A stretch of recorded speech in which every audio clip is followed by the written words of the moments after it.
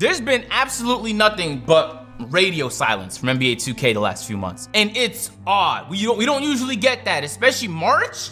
Man, I haven't heard a developer say not a goddamn thing about the game for months. I don't know where they're at or what they're doing, what they could be working on. But there's a lot that's different about this 2K cycle relative to any other one we've had in history, and I want to talk about it. But before we get to that, ladies and gentlemen, I created a second channel. It's where I'm gonna upload weird things like my $1,000 foot race versus low, or random moments videos or build videos that I otherwise wouldn't be posting on this channel. Most likely gonna drop all my weight loss updates over there because I don't feel like doing them on Instagram anymore. The link is at the top of the description. If you guys like the content here on this channel, you're gonna like the content over there on that channel.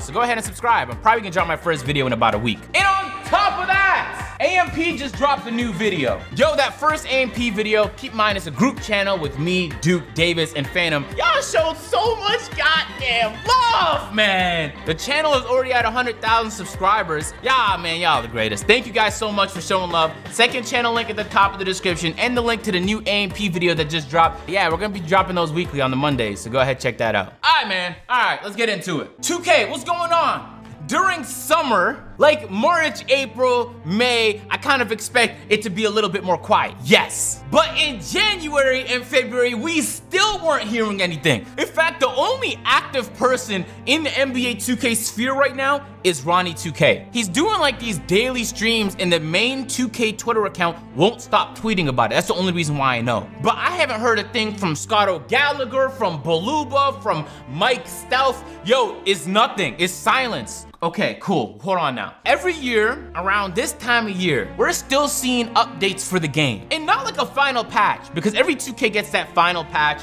where 2K is just ready to put everything in cruise control and coast for the remainder of the year. We're not at that point yet, or at least we shouldn't be. But for months, we haven't really heard anything about any new content. And I'm not talking about the new clothes that just dropped over there at Swags, man. I'm not talking about that. I'm not talking about the new jersey that dropped in the NBA store. Nope. Because the only mode right now that's getting content regularly is my team. And my team's getting new packs with new players dropping every 2 to 3 days at this point. They have these new challenges to complete to unlock this player. There's a new this and there's new that, and yo, my team right now is getting a ton of updates. And as a person who has never engaged in my team since 2K16, how about us, man? What's going on over here? We don't get updates on this side? Like a gameplay update. How we can make the gameplay a little bit more fucking interesting? How about that? Or it could just be like the art team designing like a new, like, yo, give us a new neighborhood, like a new park, just something. Cause there are some bright spots, like the park event rotation has been cool. I know some people care about that. To me, everyone that wins is no, not everyone, I don't wanna say that.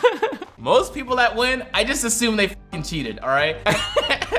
So I don't really wanna play in those. They just took the snow out of the park, guys, 2 weeks ago. That's the update we got. They took the snow out the park. Let's go. I think 2K thought when we were asking for new parks that they meant like just a variation of the same park, but with like designs on it. No. That's not what we meant. 2K, what we meant was like a new park, like entirely new. Not the same square with the same stores, with the same names, with the same items, like a whole new thing. Like the shape of the place has to be different. You can't just take the scale of one thing and then put different textures on it and call it a new park. That's a lie. I mean, that's besides the point. At this point right now, this is what I'm predicting. I don't think we're gonna get any updates. I'm gonna be honest with you. Because if we were, we'd be hearing some murmurs, a couple tweets here or there. Now granted, I remember the problem we had in 2K19 was it was a lot of changes. Like Mike Wang was playing discotheque with the servers like this, and we couldn't get no consistency. One day the contest is like this, the next day it's like that. This was about the time of year where I released this video. A lot of people tend to quote realism when they're talking about changes they want to make to the game, but realism wouldn't work because a pure sharp, Stephen Curry, he shoots over defenders all the time. And you don't see pure sharps arguing that they deserve to shoot contested shots. Like I was literally walking through a blizzard in Toronto talking about the stretch versus ISO debate. And the devs were actively participating in that because they wanted to get the balance right on the game. But 2K20, dead silence. Granted, that's kind of what the developers wanted. They didn't want to do too many changes with the game because people were sick of that the past few years. But at the same time, nothing? We're not gonna get no changes? What, you mean to tell me that was a compromise? But more than that, on the things that 2K20 was supposed to, like, there was some exciting features that 2K20 announced. Boom, exciting feature here. Like the overall fluctuations, for example. That was one of the things I was excited about. Turns out the system made no sense and there was no attempt to at least try and balance it. You could have a spectacular game and go down overall. But more than that, it has The Last of Us syndrome. The Last of Us syndrome is something, how do I explain this? It's like when you don't want to try. Sometimes you just want to kick back, but you have to try or else there's going to be severe negative consequences for you in the game. In The Last of Us, you couldn't have a game where you didn't try or all that progress you made to building up your clan wiped out. 2K, you can't even around with your friends and have a fun game because the overall you worked hard on, pow! Out of there. There needs to be a ranked mode if you're gonna have a system like that. Or at least if that's not gonna be the case, at least make it so that the system makes sense. So that when you do have a spectacular game, you're not going down, and when you have a bum-ass game, you're not going up. There was no attempt to make adjustments with that system, and so that's what I'm talking about. Why has there been like no patch to help like address that, and like just to solve the problem? And the same goes with plenty of badges. There's badges we all agree should not exist. Like Quick Draw, take it out, guys. Take out Quick Draw. And I get the devs didn't want to make too many changes. It was a decision they made off the rip, and they didn't want to just flip-flop on those decisions over the course of the year. I understand. But at the same time, there is a badge called Bailout that literally encourages garbage basketball. If you go up with a shot, you should not then be granted incredible powers to do cross-court passes, bullet passes, by the way, directly to the corner. That's bull. That badge should not exist. So it's things like that where I'm asking myself, it's March and we're not hearing anything about the game, even though it's not perfect. In fact, I'd argue the game is far from perfect. So far from perfect, it could probably see, I'm not gonna go there, actually, I'm not gonna go there. Okay, so, I mean, let's deal with the facts though. This launch for 2K is unlike any launch they've had before. First of all, the Roni is hitting it, right? Everybody's indoors because the Roni is kicking it outside. If we're being honest, 2K could barely release the game on schedule without a pandemic.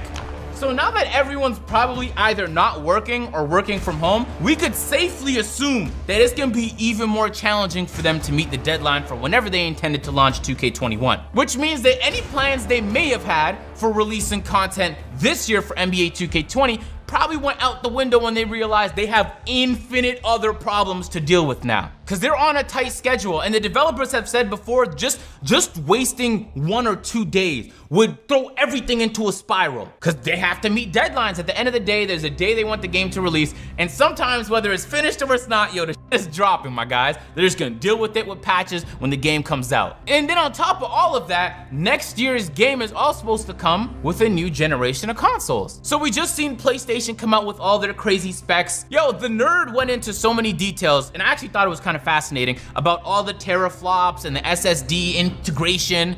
It turns out the Xbox has better specs in every imagination of the word.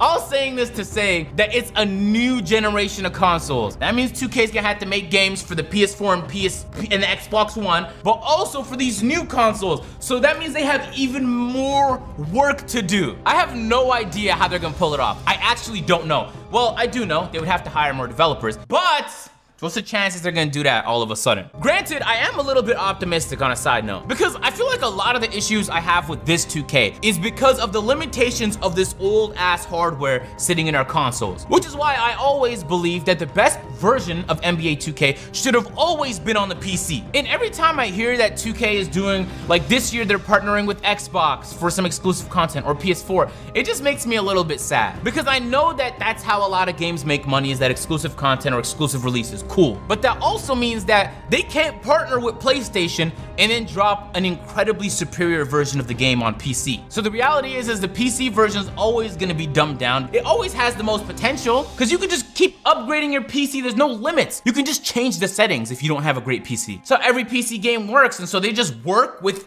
very little limitations on people's hardware. That being said, I am excited that hopefully all the frame drop issues, hopefully some of the server issues, hopefully the loading times, all that stuff is gonna be solved with the next generation. Hopefully some of the optimization too, just when it comes to like the playground, the neighborhood, they have like more options. I don't know what it is about 2K, man, but either they don't know how to optimize optimize. Yeah, they just don't. They don't know how to optimize their game. Bro, GTA 5 has this massive fucking world. And you mean to tell me this small itty bitty neighborhood right here has more graphical issues? Are you kidding me? That being said, you might be saying, oh, Agent, we do see now that 2K has a lot of hurdles to deal with this year. But there's more. They just committed to releasing NFL 2K. You don't think that 2K is gonna take some of the NBA guys and put them over here on this side for the NFL 2K, right? Because 2K, granted, they have very talented developers.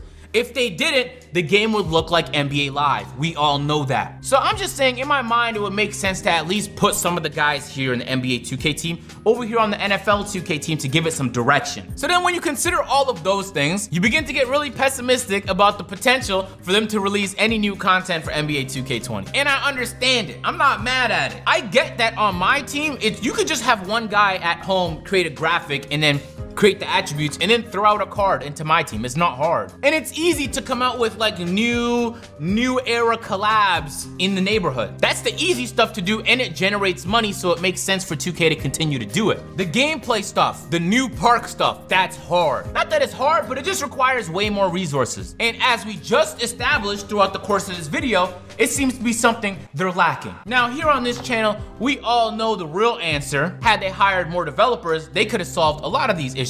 And it's not like they don't have the capability of doing that. In the last 2K Drama Alert, I covered this graphic here that detailed highest launch month sales of any sports title in history. Instantly becomes the best-selling game of 2019 year to date. NBA 2K surpasses Guitar Hero to become the 6th best-selling video game franchise in history. That on top of the fact that there's yearly launches, so that means they're making that money on a yearly basis. Yeah, they're not strapped for cash, my guys. It's not like they're struggling. Like, yo, Take-Two is doing incredible right now. And in the face of a pretty ugly recession that might be coming up, they're one of the few publishers that I don't really have a concern about how they're gonna make it through. Because they have so many money-making machines consistently where it's not like hit or miss games for them. So, developers, say something, man. Yo, I miss seeing tweets from you guys about things that's gonna be different or updates or changes, something about the game. I might have to fuck around and play my team, and I don't wanna have to do that. Haven't played my team in 4 years, man. But when I used to play my team, I was a beast. I'll just be honest with you guys, I was a beast, you know what I mean? Man, I'm not gonna lie to you, in the worst timeline, I could see NBA 2K being delayed because they wasn't able to get it out in time. And that's just not a timeline that I can live with. Now, I'm not saying they need to announce everything they know, because obviously they're working on plenty of stuff behind the scenes. But hey, give us something, man. Like, is an update coming? Like, yo, say something about it. So that being said, I am working on some new builds that I can throw into the Pro-Am so you guys can see some new videos over there. Because I'm just stuck at home, to be honest. So I have really nothing to do but play games and make videos. So that's exactly what I'm doing. Thank you guys for watching. If you guys are new and you like these types of videos, be sure to subscribe. We're trying to get to 100 million subscribers. Thank you guys for watching. There's some videos on the screen. Wow, what the hell? And you could click these videos right now? What? That was so cringy. Oh, but it's gonna stay like that. Good.